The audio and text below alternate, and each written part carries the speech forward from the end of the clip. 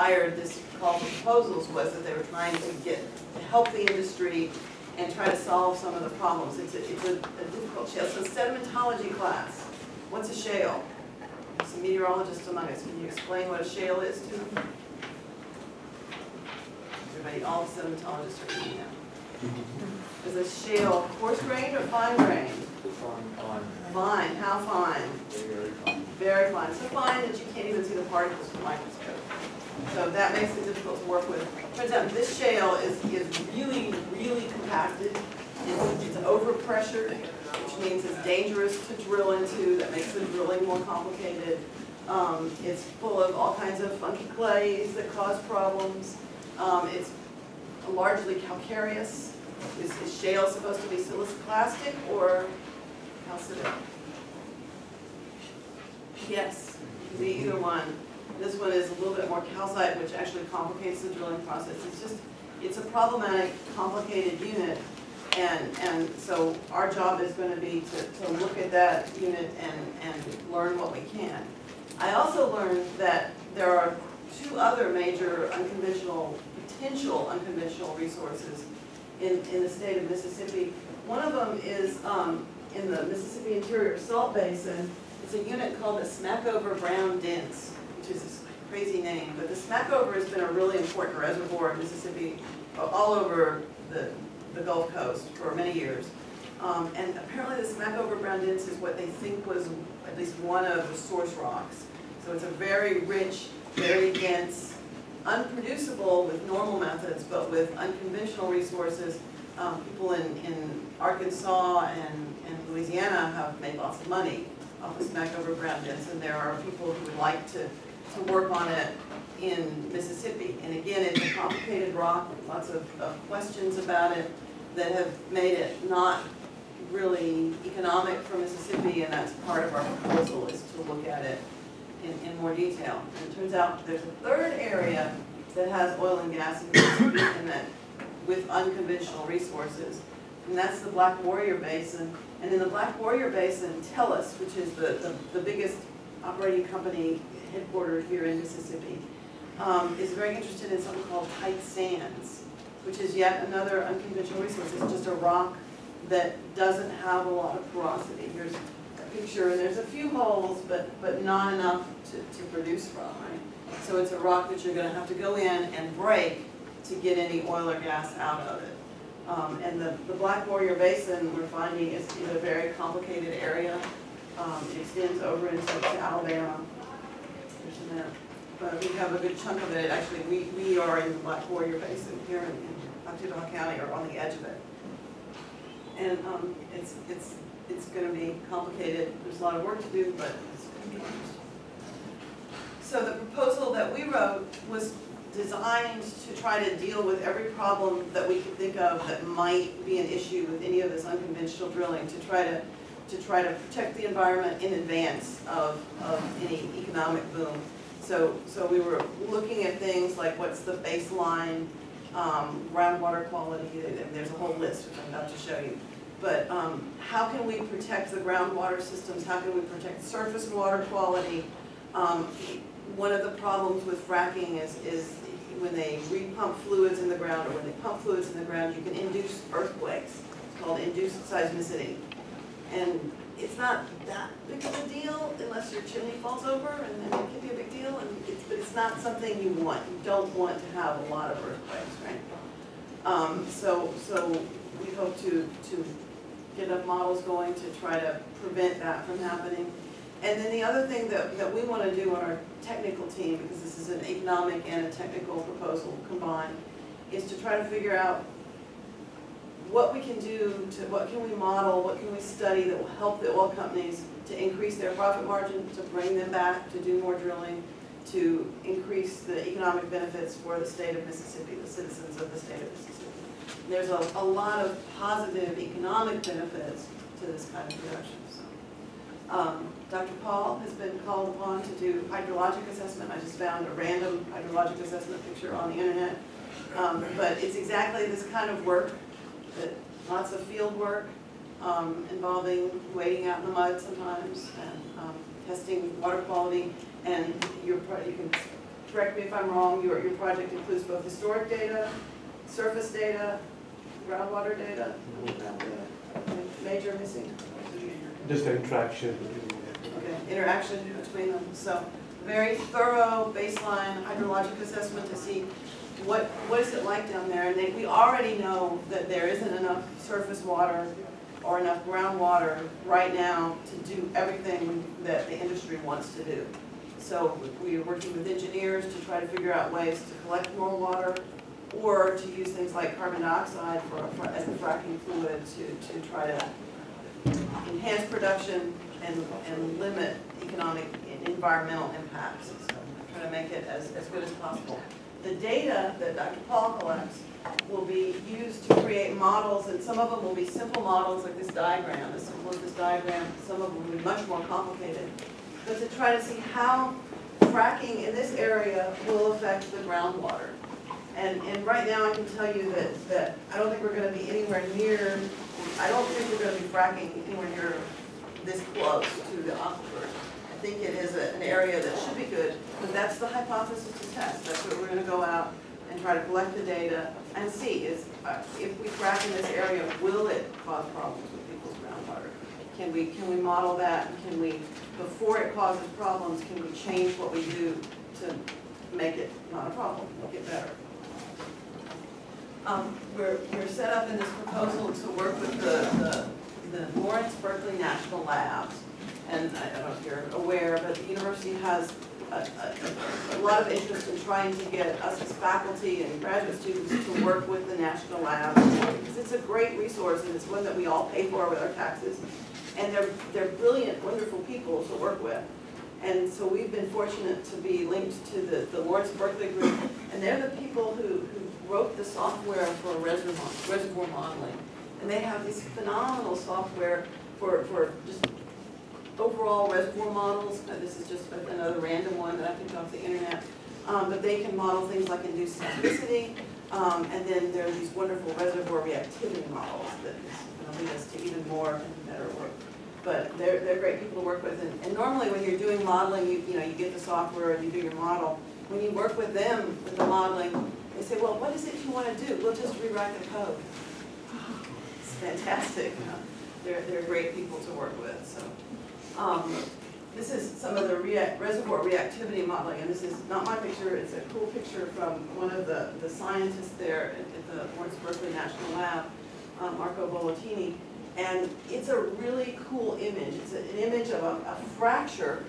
And so when they go in and they create high pressure and fracture the rock, and then they push sand in. So this is a fracture in shale and sand grains. These are sand grains that have been pushed in into the fracture to hold the fracture open. And then this fracture, they sent CO2 through it to see how would CO2 work. And the CO2 has actually caused dissolution of part of the fracture surface. You can see where the sand grains were, it's colored those red, but the surface, you see that little undulose surface? It's caused dissolution. You want dissolution because you want to open things up, right? Is that not cool? I think it's so cool that this has spawned other research, and that I think is going to lead us to proposals X, Y, and Z. Project number 2 is to look at reservoir reactivity, and I basically drafted for Dr. Capito and anybody else that will work with me. There's a woman at Auburn and more of the Lawrence Berkeley people, because I think this is such a incredible science that they can model at this scale, and then they fuse those models back in with the reservoir models, and it just blows. They got big computers that work better than my brain. Okay, so that's project number 2. An offshoot of project number 1. And then the next proposal, the thing that I may be working on here in the next week or two, trying to get in touch with a program officer before we go forward. But, so I've been working for a long time looking at sequestering CO2, that's capturing carbon and tucking it in the ground where it can't cause problems. And the problem with that is that it's really hard to do. And it's hard to do safely, and it's expensive to do. And so I had the crazy idea, I thought it was a crazy idea, that maybe we could take that captured carbon and make something out of it that we could sell. And it turns out I'm not the only person with that crazy idea, that there are a lot of people with that idea. Not a lot, but there are people. This is someone sent me, this is was in Europe. But there are people working on exactly that idea. It's taking captured carbon, CO2 out of the atmosphere and turning it into usable products. And there are all kinds of things you can do with that captured CO2. You can use it for oil and gas recovery, but that kind of creates more carbon. It's less valuable. You can use it as feedstock for making products. You can make like plastic out of CO2. But the problem with that is you've got to put a lot of energy into it. Okay? And that's less good. There are ways to store it. And what I'm thinking that is a good way to do it is to create a stable, solid material that you could sell. Okay? Something you could sell. That's why I'm sort of obsessed with that. There are other people looking at enhanced photosynthesis, so you store it in plants indirectly. There's a lot of people on campus, there are people on campus working on carbon intake in soil. And it turns out the soil takes up a lot of CO2, but how do you keep it and how do you document that it stays? That's a little bit harder to do. Let's see, you can produce water, use that for useful things. And then there are people, there have been in the past, I think there are still a few of them working on campus, using microbes to produce biofuels. There was a whole group that they were using sewage to produce biodiesel, that's great if you don't use sewage and you don't produce biodiesel. But I think that they've run out of things. I'm still sort of obsessed with this one, and I'm biased because my training is actually in fossil algae. Crazy. My grad school nickname was Slime Queen, because I really like algae. And that's a crazy thing, but it's not, because this building is built on a unit of the Selma chalk. And the Selma chalk is basically the same age as the White Cliffs of Dover. White Cliffs of Dover are more pretty and cooler, literally cooler than here. But they're the same unit, and they were deposited about the same time. And everything you see here is the skeleton of a microbe. Okay? And when you go out to the parking lot or something like that, everything you see in that cliff is the skeleton of a microbe. Okay? Little phytoplankton that lived in the ocean, and they lived in the ocean at a time when the Earth was really hot, sea level was really high, and CO2 was pretty high. Okay? And they thrived in that high temperature environment, and over time, they contributed to pulling CO2 out of the atmosphere and storing it in the rocks that this building is built on. Okay? And that's why I think that if we could figure out a way to do that, we could create, and I don't know if you've ever dealt with any of the rocks around here, like in your backyard, digging a hole. They're big, heavy rocks. If we could, make them in the right shape, maybe we could sell them to people and make money. And, I don't know, build walls around major cities that are threatened by flooding. Maybe. Okay, so anyway, that's project, that's what was I on, 3, I think. So now we go to project number 4. Project number 4, and these are all projects that I'm imagining that are going to eat my summer vacations for years to come. We had a student a few years ago, and she graduated in 2013, she was really interested in, she wanted to save the world, and she wanted to save the world with geothermal energy. And she's now finishing her PhD in geothermal energy up in Idaho, or she may be done, but she's close to finishing, if she's not already done. But she pointed out at the time that she started her work that the geothermal map of the U.S. shows, this basically shows places where we can use geothermal energy. And we know it's good around Nevada, and maybe you've heard of geothermal up there. We have some fairly high values here. But it turns out that, at least when she started her work, the map of Mississippi was done with 2 data points. Okay? And she thought that 2 data points wasn't really enough. Okay? I think this one has been improved a little bit, but I'm sure that it hasn't been improved as much as we would like to have it improved. And she basically, as an undergrad, she was an undergrad, and basically I think she was a junior when she did this work. She, for her honors thesis for her undergrad degree, studied up on geothermal systems And she realized that a binary system is one that can, it's called a binary system because it has a system that goes down in the ground, and then that drives a system that drives a heat exchanger, so there's two circulation systems. But this one can work in areas where it doesn't have to be that hot. So temperature, she picked the temperature of about 135 degrees. She figured if you were in the subsurface at 135 degrees at a reasonable depth, that you could economically run a binary system. There are other kinds of systems. There are enhanced geothermal systems, which are apparently very popular. And I think the temperature needs are a little different. They operate a little bit differently. But there are multiple systems. We could, I mean, that's for engineers. I don't know. But you're an engineer, right? You're an engineer, sure. Oh. Anyway, if you want to know, ask an engineer because they get really complicated. But what I do know is that they're expensive. They're not that expensive. They're doable. So she set out to start collecting data, and she figured out how to go into the Mississippi Oil and Gas Board's website and pull out bottom hole temperature data.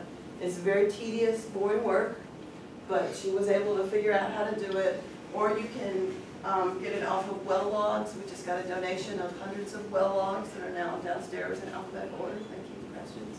To help with that. But you can pull, you have to search, and it's not kind of fuzzy, but you can get the bottom hole temperature off of that too. And then Carrie has set it up for us where she's done the math or figured out how to do the math, and we just get that information, and she's got Excel spreadsheets set up for us. And what she did was create a map for Ocklawaha County. And she mapped with the contours to 135, what's the depth. And she basically found that she thought that you could economically use a geothermal system in this county. Okay? And I think it's worth expanding that study to other parts of the state.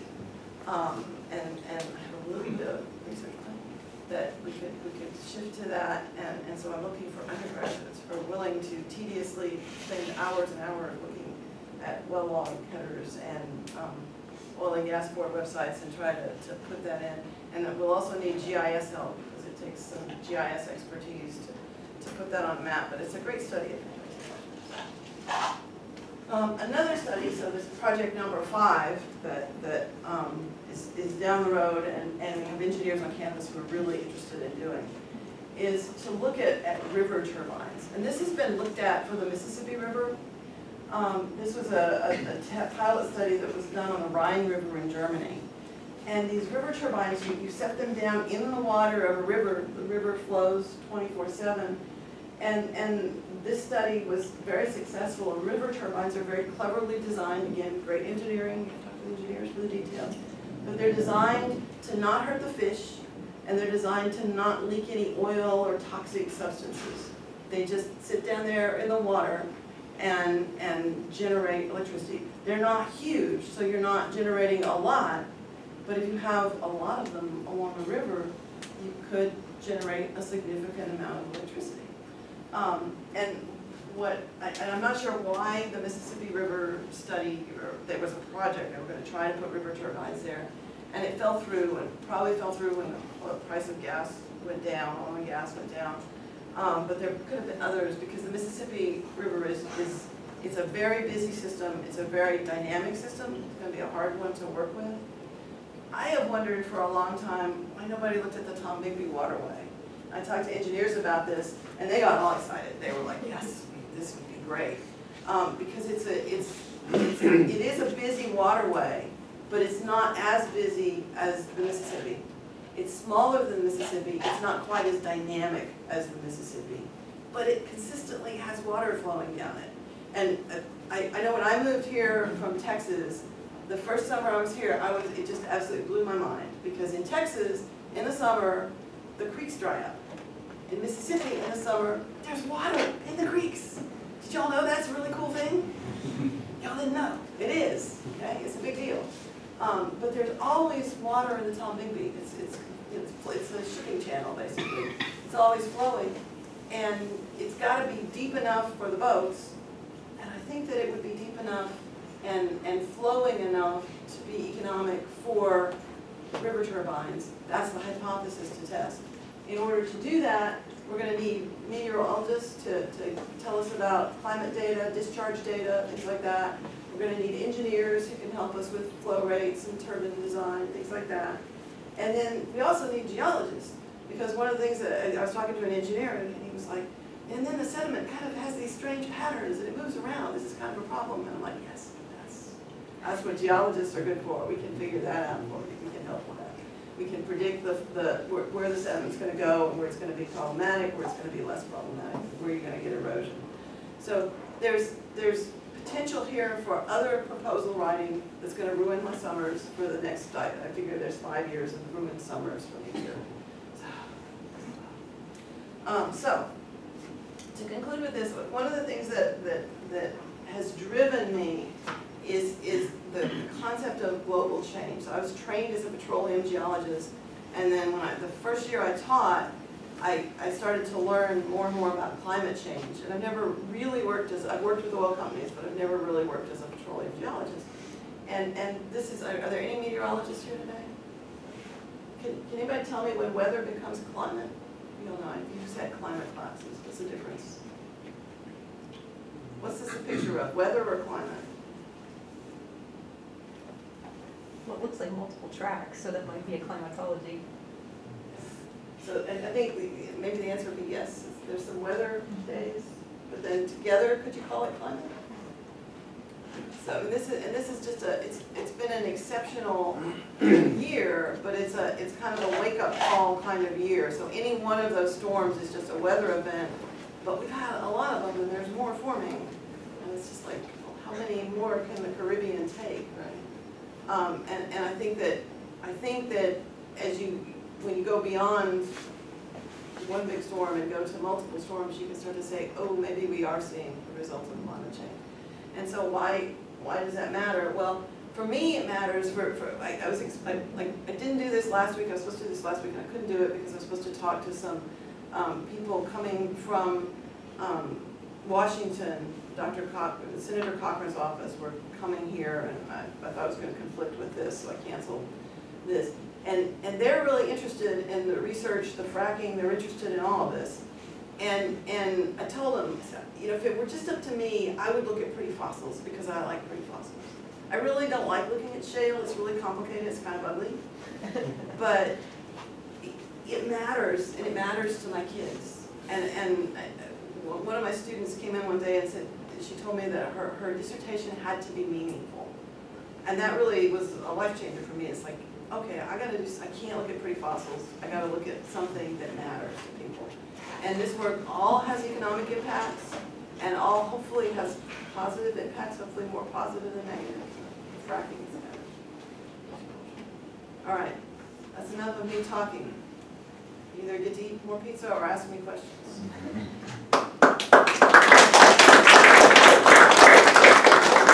These are my kids, by the way. Questions?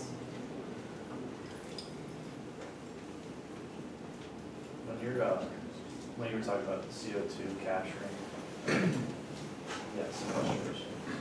How do they even do that? You said it was expensive. They basically, it's like a reverse oil well. They drill a hole and they pump it back in. They pump it back in the ground, but it needs to be like a reverse reservoir, that they pump it into a reservoir that has a good seal, a good cap, a good structural cap, and it's hard to find a good reservoir, right? You learned that in IBA. It's hard to find a good place to store CO2, and it looks like, I don't know how much I'm supposed to say, but it looks like right under the Kimber plant is going to be a pretty good place to store things. But even if it is a good place, there's so many things that you have to worry about. You have to worry about, is there a fracture? Are you going to cause seismicity? Or is it going to escape someplace? Is this sealed? What's the closure on the seal? There's a lot of little things that need to be checked, and any one of those could make a problem that actually could be fatal to people. It's a hazard. So Plus it costs money to pump it in. Sorry. Where do you get the carbon dioxide to sequester? I mean, what's a good candidate for a source of carbon dioxide? The coal-fired power plant in Kimber County, the one that is too expensive to use, part of the reason it's too expensive to use is because they have the technology, they've installed the technology to capture CO2 as they burn the coal. Coal produces more CO2 than gas. It produces lots of CO2, dirty CO2. And one of the things, when they were getting the permits to build it, they said, okay, we'll capture 65% of the carbon dioxide. And they were hoping they could sell it to oil companies, but when the price of oil went down, that's what they did. So they want to capture it at the source of the carbon dioxide, they want to sequester it in place. In place, basically, pump it back down into the ground that it came out So of. if those two don't line up, you need to Then you have put a it in a problem. truck and, Yeah, then the idea is to sell it or to turn it into something you can use, like, and the problem is that you've got to turn it into a lot of something that you can use. That's why I'm thinking more like concrete blocks, because we use lots and lots of concrete, and I just can't think of any other product that we use enough of, even plastic. There's just not enough of a market for it, although it seems like we use tons of plastic too. The chemists, there are a lot of chemists on campus who think this is a good thing to do. And the chemists tell me that there's just not enough plastic usage to capture it. They thought maybe cement. Do we know what its strength level is, what its tensile strength would be? If it's by itself, or is it better to combine it with something? That's one of the things that we need to be researched, because like chalk is not a particularly, it doesn't have a high tensile strength, it breaks very easily. And so, Well, yeah. we're constantly looking for things for cement mixes and making them lighter or more durable, so it's highly possible that they'd be interested in that kind of dynamic in this area, so. I think that what I learned from chemists was that the big problem is getting the energy input to change the bonds. As they explained it to me, I thought this was brilliant, is CO2 is the lowest energy of the carbon bonds, right? And so you've got to put energy in to get it to a product that you need. And the simplest things to make would be like methane fuel, because that takes the least amount of energy, but it's not volumetrically, it's not enough to compensate for all the CO2 that we put in the atmosphere.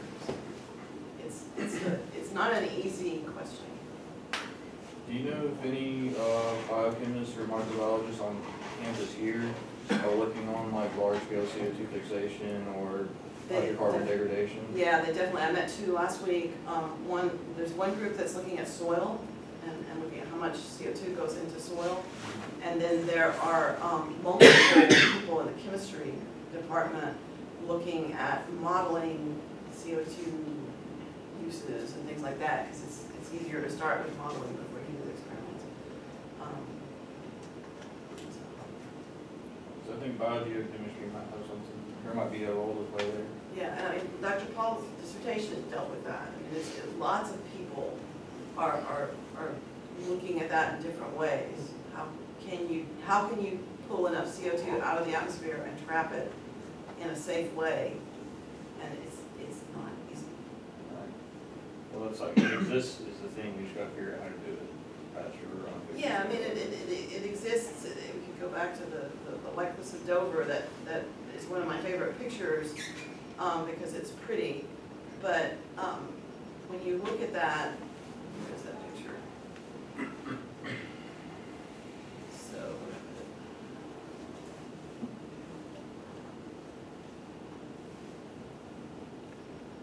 yeah, there we go. So that's a really pretty picture, that cliff, and there, if you're walking, a person is just a little dot down here. They're massive cliffs. They're all over the world. It took millions of years to precipitate that. So the Earth, it got overheated, it took care of itself, but it took care of itself over millions of years, and I'm not sure that we have millions of years to deal with the problem that we've created. It might even like point to a biotech issue then, like as far as engineering, biotechnical engineering. Yeah, So find some way to speed that process up. right. There are other engineers on campus who've looked at systems for using the sun to grow algae, to create biofuels. I would think you could grow algae to create this stuff, although this kind of algae is actually hard to keep in culture. but we could probably figure out how to do it if we worked at it hard enough. But then, you know, how do you do it on a scale Yeah, that's that's- large enough and some people have looked at just like throwing fertilizer in the ocean to get this kind of algae to grow. But then you worry about, what if we throw off the whole ocean ecosystem? Maybe not.